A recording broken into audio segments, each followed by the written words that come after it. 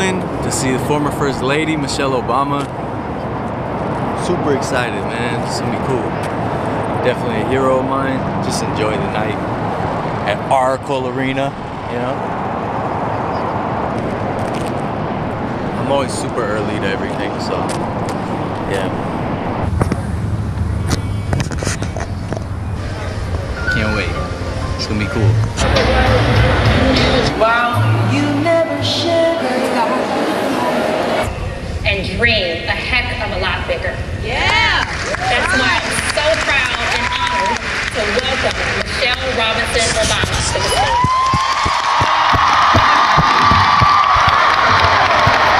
Michelle Obama that you see on this stage, the Michelle Obama that you saw in the White House, is the same Michelle Obama you'll meet backstage.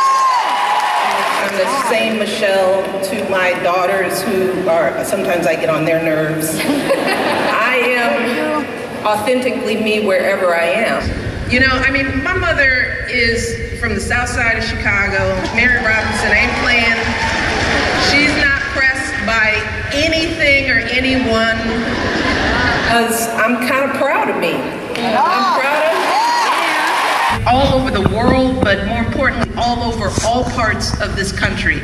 And I've been with people who strongly disagreed with the things my husband disagreed with. Maybe they didn't even like me. But let me tell you, I said this earlier, there are more Marion and Frasers out there in all these pockets of our country. And they may have an R by their name, or they may believe in something different, but every day folks are waking up doing the right thing, you know? They're waking up just trying to raise their kids and go to work and save some money. They don't want to be rich, they're not greedy. You know, we just don't get to see each other.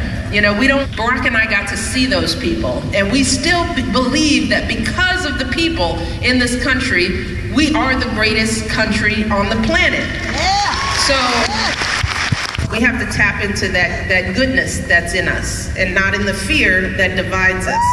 So I want people to leave here, you know, thinking about how can I do that and be that positive energy in somebody's life who I don't agree with. You know, how can I be more empathetic and be more compassionate? Thank you.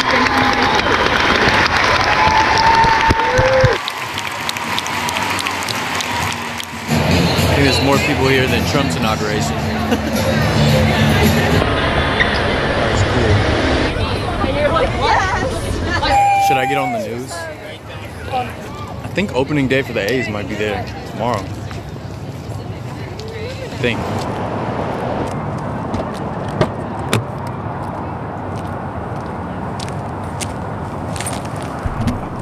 You gotta like my shirt, Notorious RBG. So dope.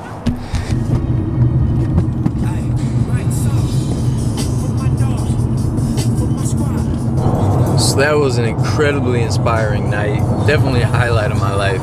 Just an honor to be able to listen to her talk and all her accomplishments, all she's done, her class, her integrity, even in the face of some of the most disgusting, you know, hateful rhetoric thrown her way. And for any naysayers, it wasn't a political thing. She didn't politicize it. It was just all about the power of kindness and love and empathy, and when you couple that with determination and hard work, the incredible positive changes you can make in people's lives. It was like super inspiring. Like, it was cool, man. As someone who's had, you know, a temper, and I could be petty and I could be immature and all that, it's important to hear from someone like her who's like conducts herself with so much class and dignity, even though they tried to strip that away from her for years. She talked about, you know, other people, other Americans, conservatives, or if they have an R by their name or whatever, they still get up every day and do the right thing. Empathize with people's circumstances and don't hate them for it. And try to have a dialogue. And the fact that she could still say that after some of the things that were said about her, that's it's just motivating, you know, to be a better person. I wish it was longer. It went by in a flash. But I got to talk to some really cool people, saw some old friends. Like, It was a great night. It was a great night. I think it's important that we champion the best examples of us, and she's definitely very high on the list from her background and everything she's accomplished in her own right, not just as First Lady, but before that. You know, they spoke about how she was the provider and Barack was the community organizer that was just out in the streets, you know, trying to help people, but wasn't really bringing in money. So she's well accomplished on her own, and you know, I don't think I could ever catch up to everything she's done in 5 lifetimes. Like, super inspiring. It's important that we appreciate the good people out there, because I know I spent many years not appreciating anybody and being a bitter prick, and I don't want to live that life anymore at all. Hard work, determination, love, kindness, empathy, all those things are super important. Be a positive influence on the world, on your country, on your state, on your city, on your neighborhood, on your household. That's the best way to make a lasting impact. And there was a couple things that were very, very poignant to me. First was she mentioned how reluctant she was to support Barack when he decided to run for president. They both had reservations about it. And that brought me back to this math teacher I had, who was one of the best teachers I ever had, named Mr. Kiley. We had class during one election season, and he said he thinks the president should be someone that doesn't want to be president. You know, he explained it in such a great way that it totally made sense. Well, you don't want a job that attracts just power-hungry people or whatever. So I've always sort of had that belief, even though, you know, that's too good to be true. That couldn't work out. But to know that someone would be that reluctant to be president, I think that's the closest we could ask for. I don't know. It just struck me that years later, that would connect. And then also, very prominently next to the main stage, they had a stage with 2 sign language interpreters. And it just hit me like a metaphor that could be, where they go through all this trouble to set up another stage, set up lighting, have these 2 interpreters that are good enough to translate spoken words into movements and gestures on the fly in front of a crowd. So you gotta find 2 of them, you gotta set up the extra stage, you gotta set up the lighting, you gotta do all this extra stuff, pay them, everything. There's probably regulations, all kinds of stuff, these hoops you gotta jump through, just so a few extra people can enjoy the show. And it may not be the biggest inconvenience, but it's still an inconvenience, right? But it's worth doing. And people do it, whoever the organizers are, the arena, whoever does it without complaining, because it's worth doing. It's worth the inconvenience, so that just a few more disadvantaged people, so it's worth the inconvenience. It's worth the extra time, the extra money, just so a few more people can enjoy. Just so a few more people can be involved with what's going on. Sorry, I'm like tearing up and shit. I'm a big fucking softie. And if that's not like a perfect statement of where we are as a society right now, because there's some people that don't want to be inconvenienced so that more people can feel comfortable or be involved or have a seat at the table.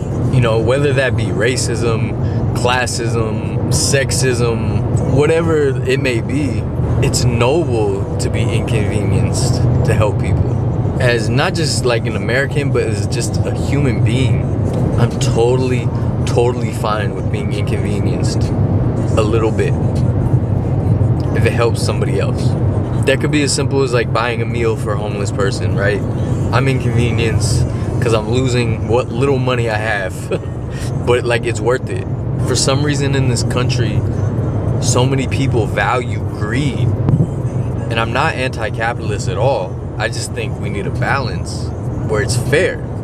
If you're incredibly rich, like you can be inconvenienced a little bit to help tons of people. I can't even compute the idea of I got mine, fuck you. But so many Americans, they almost feel like that's the American way. And I don't think a lot of them even realize it. And Mrs. Obama said some other things like that.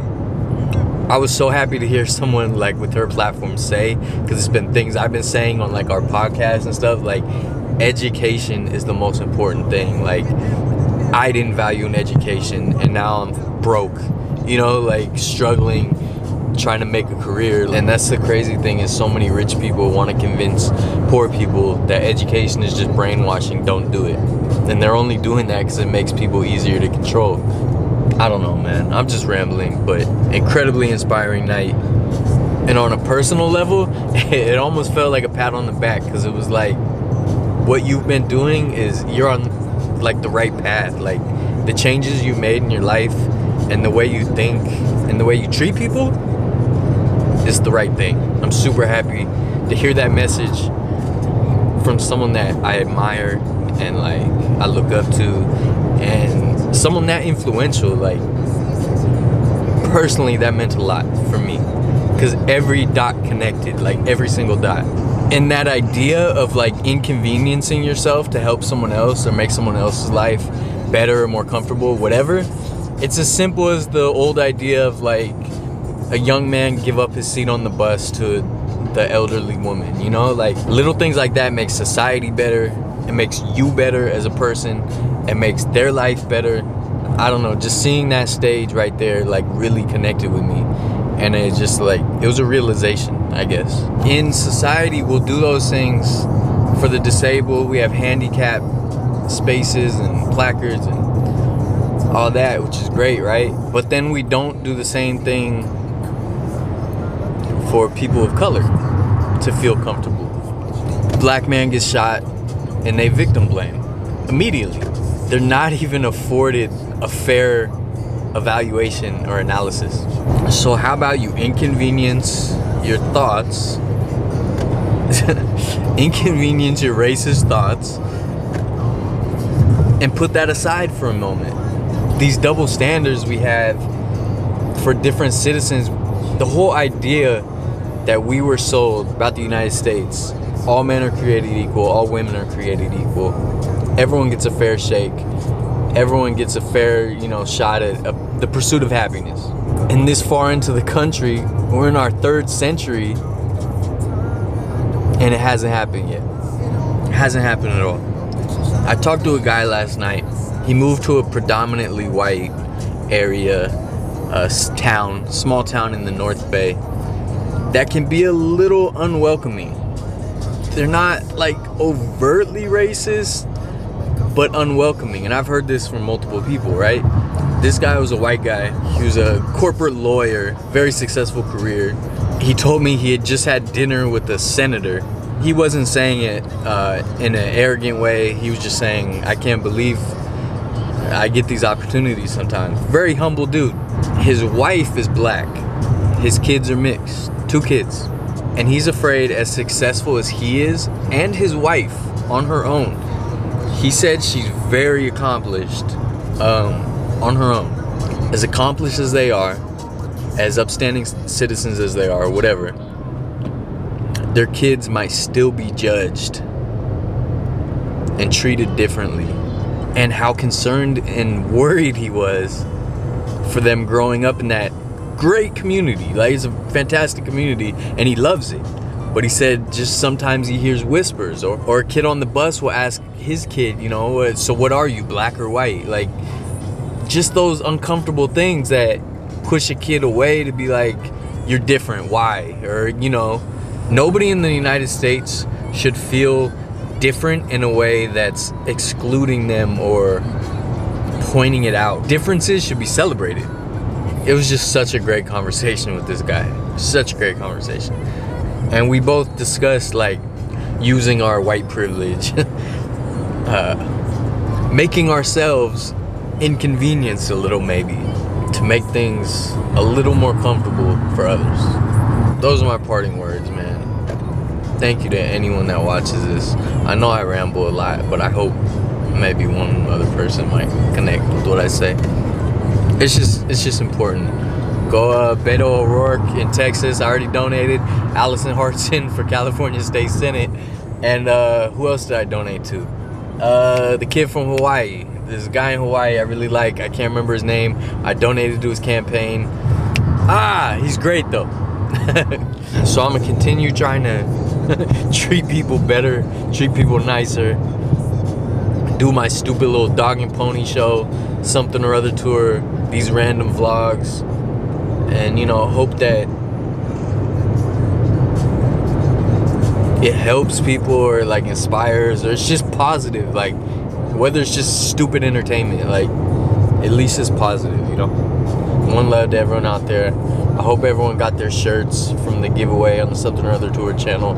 If you didn't get your shirt, you might not have sent me your address, because some people didn't send me their address and I sent them a message, or I left another comment and some people still didn't get back to me. So if you didn't get a shirt, it's probably because you didn't give me an address. So if you left a comment on the original video, hit me up.